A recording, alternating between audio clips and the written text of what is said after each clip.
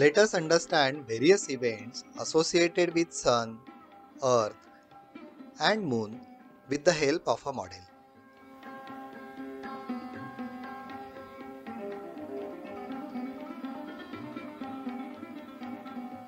Model is built with small balls, beads, and lots of gears. Let us assume that we are way up in the sky and observing these objects from a pole star.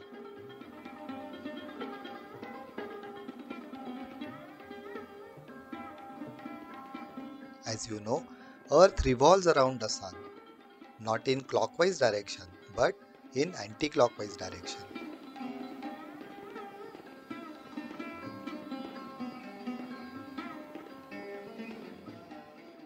During this journey around the Sun, it also rotates around its own axis.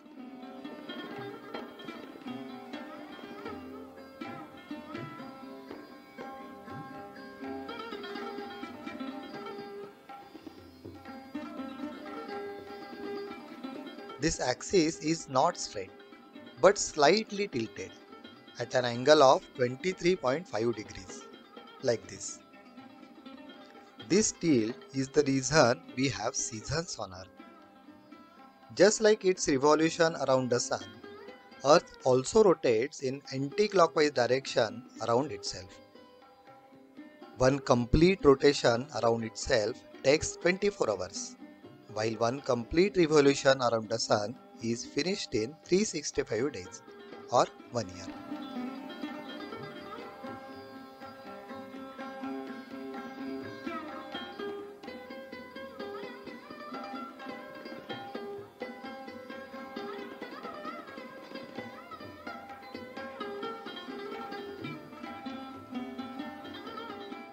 Let us take help of this dial so that position of Earth can be referenced as it revolves around the Sun. There are numerous stars around our solar system. These stars were grouped by our ancestors for easier identification, also known as constellations. There are many, but 12 are most important. These 12 constellations mark out the path that Sun appears to take throughout the year, mostly known to us as zodiac signs. This circle is divided into 12 equal parts, one part per zodiac sign. This outer ring has months marked on it as per Gregorian calendar. This will be useful when we discuss seasons. Zodiac signs are arranged like this: Aries, Taurus, Gemini, Cancer, and so on. And the months: January, February, March, April, and so on. Let us move Earth by hand in steps.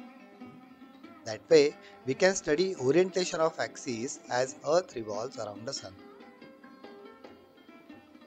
Front view is better for this instead of top view. Let us start with 21st June. This imaginary line represents equator. It divides Earth in two equal parts, northern hemisphere and southern hemisphere. 21st June is the longest day in northern hemisphere. North Pole is at its nearest point towards the Sun on this day. This is the reason northern hemisphere gets more sunlight. Longest day and shortest night. Exactly opposite situation is there in the southern hemisphere. Longest night and shortest day on this particular day. It is also known as summer solstice. 22nd September.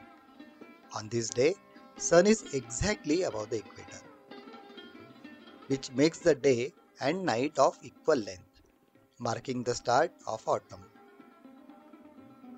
Northern as well as southern hemispheres get the same amount of rays.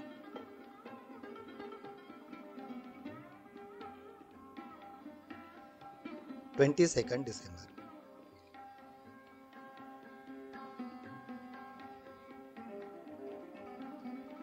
On this day, North Pole is farther from the Sun. Northern Hemisphere receives less sunlight. Days are shorter and nights longer. Exactly opposite situation is there in the Southern Hemisphere. Days are longer and nights shorter. It's also known as winter solstice. 21st March. Earth's two hemispheres are receiving the same amount of sunlight. Night and day are often said to be equal in length. This day is also known as spring equinox or vernal equinox.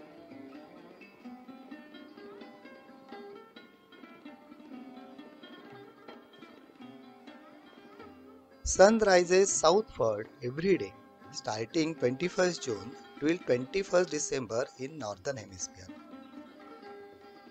And it starts its return journey, that is towards north, again from 22nd December.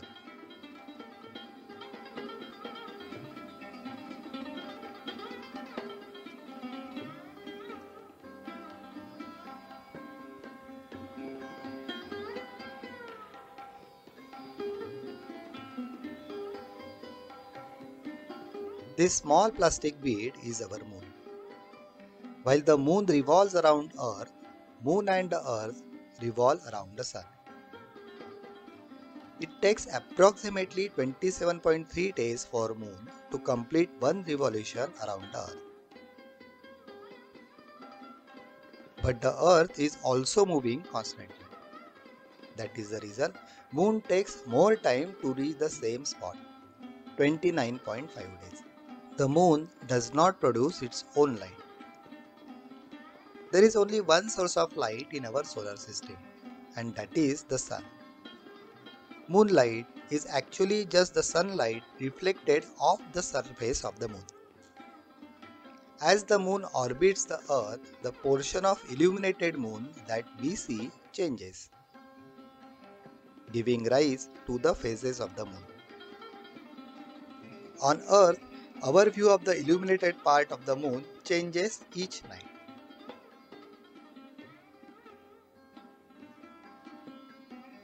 When we have a full view of the completely illuminated side of the moon, that phase is also called as full moon. In the video I shot recently on a full moon day, moon is seen rising in the east, while sun sets in the west.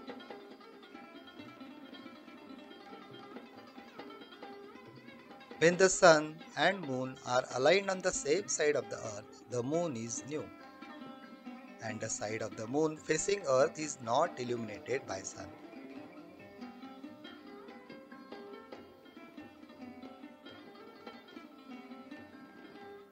Eclipse is another event familiar to us. This occurs when the sun, moon and earth are aligned. Such alignment coincides with a new moon. A solar eclipse occurs when a portion of the earth is engulfed in a shadow cast by the moon. A lunar eclipse occurs when the moon moves into the earth's shadow. If orbital plane of moon and that of earth were same, there would be total solar eclipses every new moon.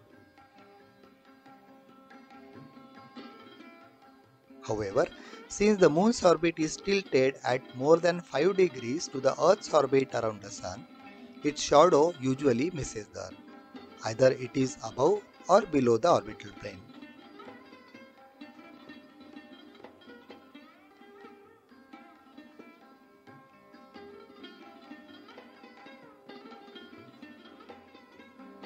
Due to tilt in the orbital planes of moon and earth, eclipses do not occur every 15 days.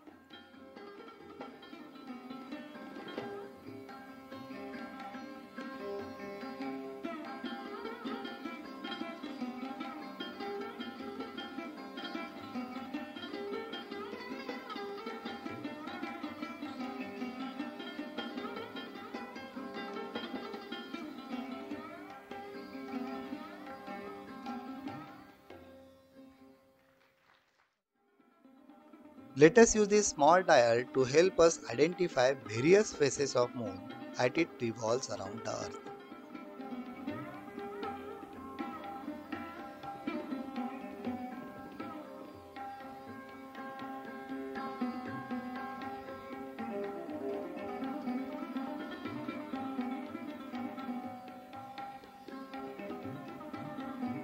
A waxing moon is a moon that gets more sunlight on it as the days go by.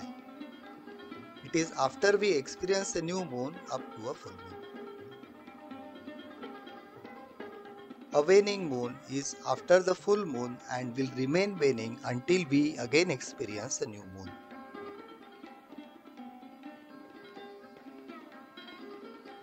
As speed of rotation of moon around its own axis and the time it takes for one revolution around Earth is same, we always see same side of the moon. Let us mark a red line here. It always faces Earth even if moon completes more than one revolution.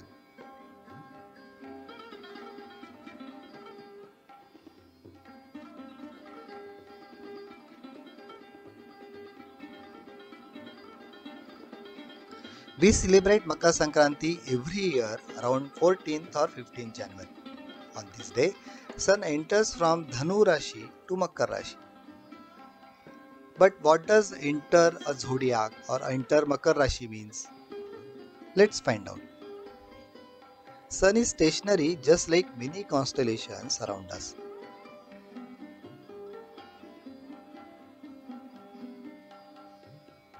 When observed from the Earth, Sun appears to be in a particular constellation in the background.